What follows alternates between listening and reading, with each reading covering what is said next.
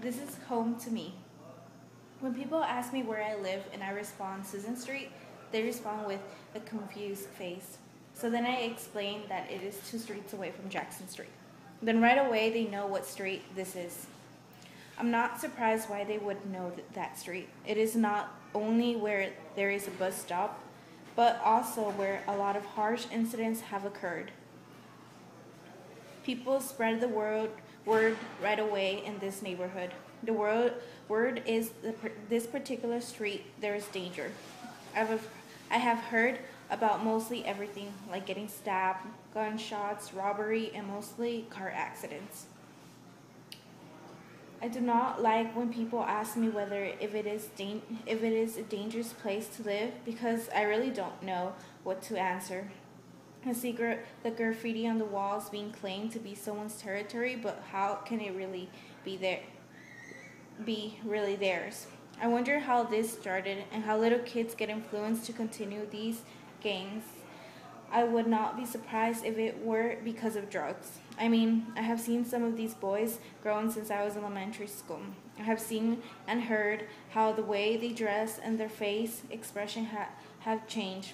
Is it like if they were hypnotized?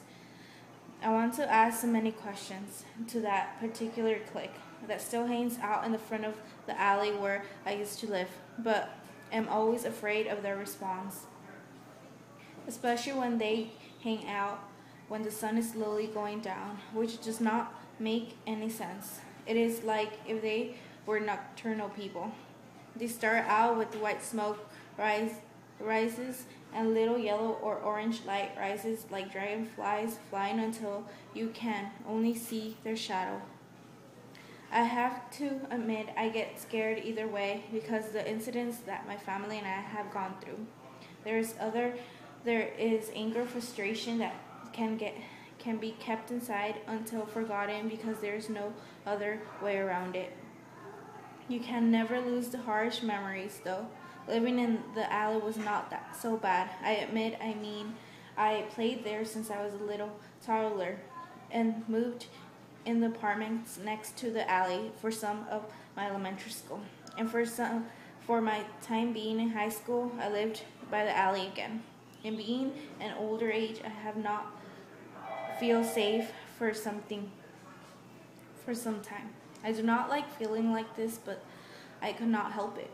I always wonder what could have possibly led this neighborhood to go this direction. I mean, there is a park nearby where lots of little kids go and play there.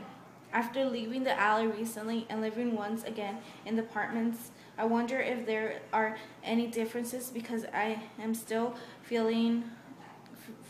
feel part of that neighborhood.